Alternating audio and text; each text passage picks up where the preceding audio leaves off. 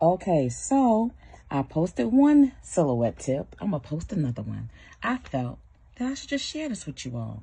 You know how you go on Google and you searching for images. When I search for an image, I actually search for PNG. PNG will have the transparent background. I also look for the resolution of the picture so that I know it's a good picture.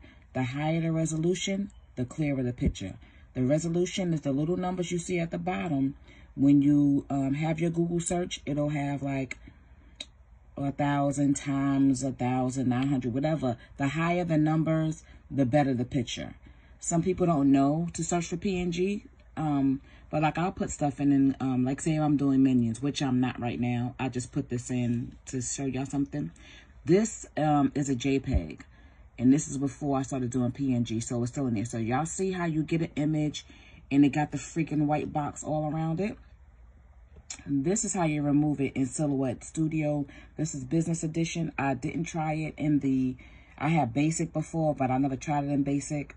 But in Silhouette Business Edition, this is what you do. You have your image with all that white background around it. And you go over here, and you go to your trace. Select trace.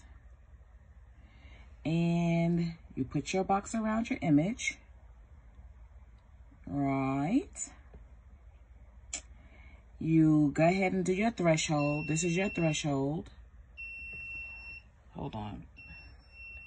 This is your threshold. And I go ahead and I yellow out the whole image. Cover the whole image. I don't do that right there, no. I do the image itself. Right?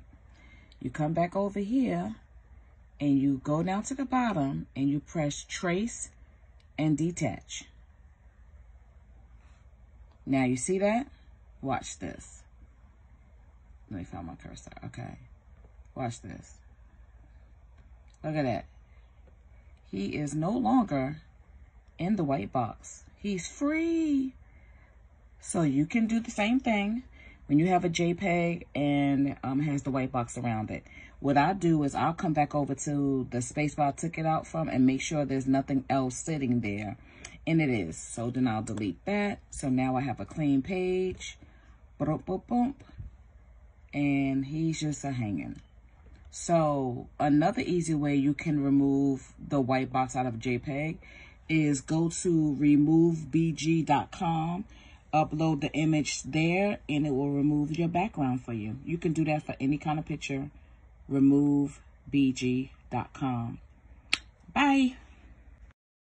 Hey, another quick tip. I know